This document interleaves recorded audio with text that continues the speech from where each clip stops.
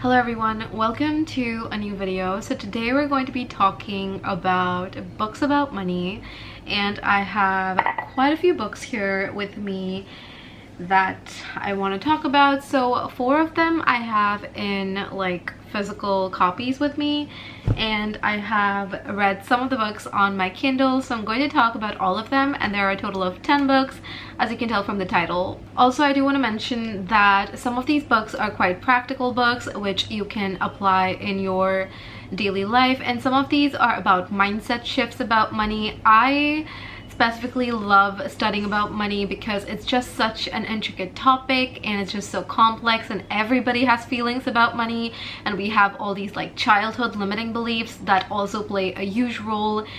Also, these books are not like all 5-star reads for me. They're just different books I have read about money and my reviews and thoughts about them. But I hope you find this video useful, and I hope it helps you decide which book you want to pick regarding money. And with that, let's just get started. Now, the very first book I'm going to talk about is one of the very first books I read, and that is Rich Dad Poor Dad by Robert Kiyosaki. I gave this book 3 stars out of 5 on Goodreads. This book is written by Robert, of course, and he writes about these 2 different dads he has. I kind of forgot if both of the dads, like which one was his actual real dad, but there was a poor dad and a rich dad, and he talks about their different mindsets and how they think and how that actually led them to being rich or poor. I really did like the different illustrations he had in here. If you can see, I have annotated quite a bit of it, and I had like quite a bit of diagrams in here as well, if you can tell, which talks about assets and liabilities. I did find it quite useful.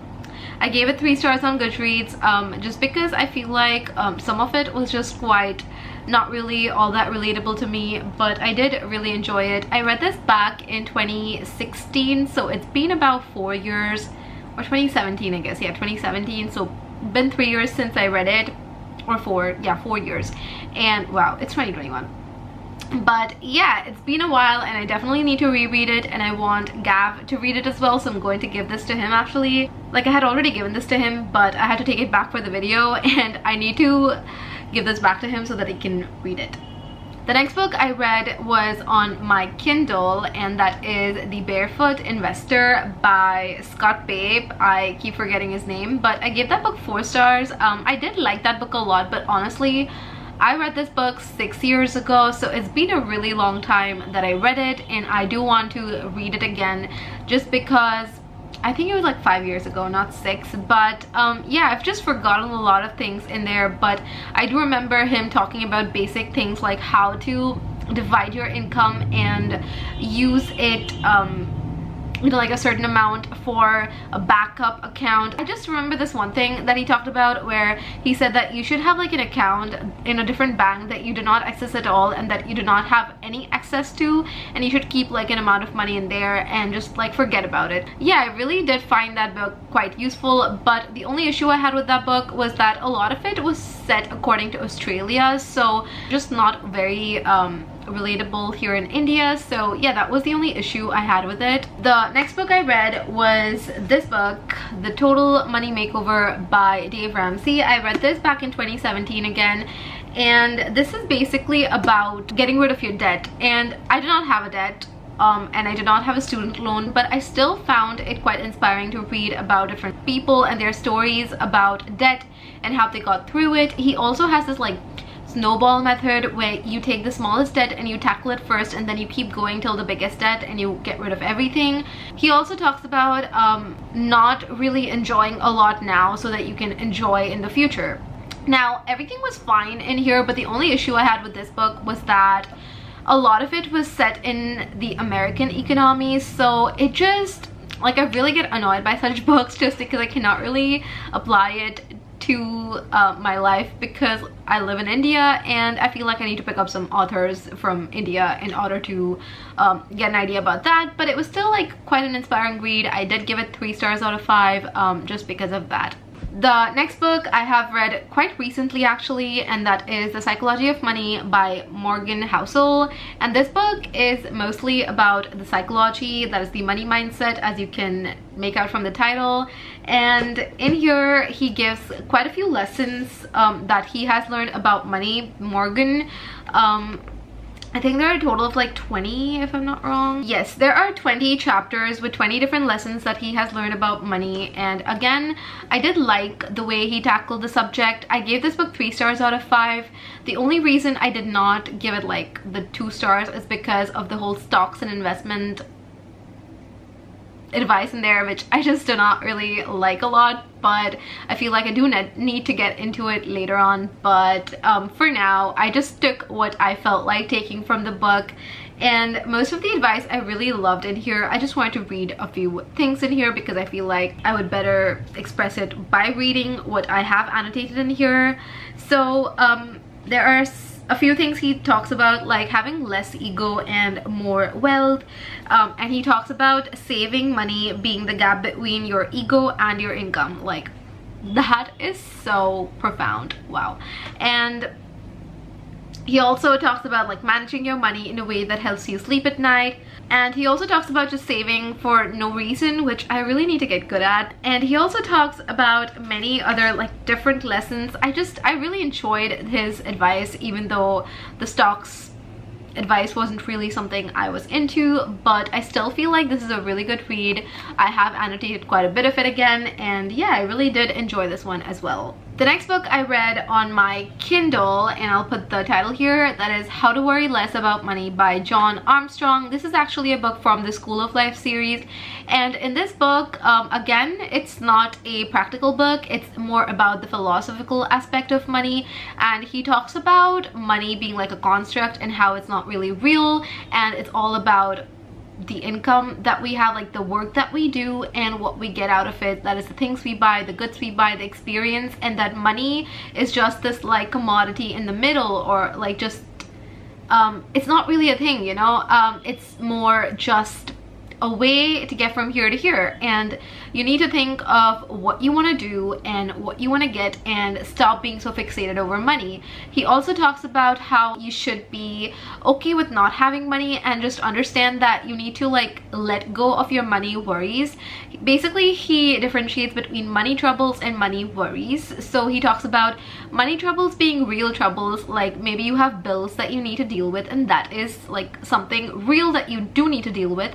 And then he talks about worries being basically things that you make up in your mind, like, oh my god, what if I just like go broke tomorrow, or what if I lose my job, and all these like thoughts that you have that are just constant worries. And he talks about differentiating between those two, and the book is about how to worry less, not to get rid of your money troubles, but how you can stop worrying and creating all these scenarios in your head that just are not going to happen.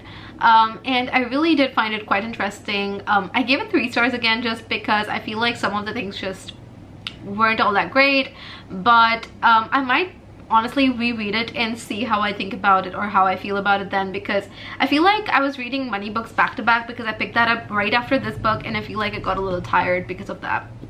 But yeah, still would definitely recommend it. The next book I have is You're a Badass at Making Money by Jen Sincero. Now this book I read so long ago. I read it like back in 2015, which has been 6 years ago, and I just don't like remember a lot of it as such, but all I know is that this book, it introduced me to the law of attraction in a way when it came to money, and it does talk a lot about mindset again. It's about how to believe in yourself and how to know that you can make things happen. I gave this book 4 stars, and I honestly don't know if I would give it that higher rating if I reread it, because 3 stars is to me is when I like a book, and 4 stars is when I absolutely like love it, and then 5 is when it's like my absolute favorite. And I feel like I might reread it at some point and see, but I did really enjoy the book because it was one of my first books about money mindset, and if you do want to change your mindset and your limiting beliefs about money, I would definitely recommend this as a starting point. The next book I have a physical copy of again is Money and the Law of Attraction by Esther and Jerry Hicks, and it's actually based on the teachings of Abraham, and I'm not like very familiar with the whole thing, but I actually read this book on my Kindle, and then I went ahead and purchased it because I loved it so much, and I wanted to go through and annotate the whole book again and reread some of the parts. So I did absolutely love this one. I gave it 5 out of 5 stars as my rating, and The reason I love this is because it is about the law of attraction, and I do believe in the law of attraction just because I feel like law of attraction has a lot to do with what you believe in and then what you do because of your beliefs. So I feel like your actions definitely play a huge role when it comes to the law of attraction, and just that confidence and that self-esteem boost you get because you believe in yourself just plays an important role in everything you do. And that is why I just love this book, because all the advice in it was really good, and it did cover a lot of different topics. It even covered health, well-being,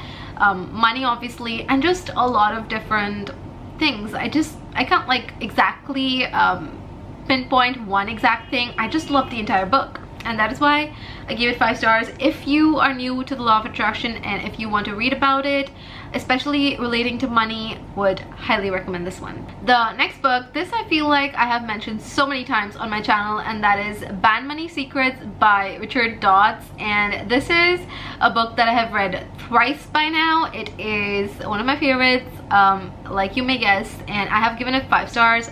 So again, this is another book that talks about the law of attraction. It's quite a quick read. I feel like it's around 200 pages, and in this, Richard Dodds again talks about how he got through like a really bad point in his life to like a good point in his life now, and he just talks about again the law of attraction and how it helped and how it was not working for him first, and just detailed chapters of how he made it work for himself.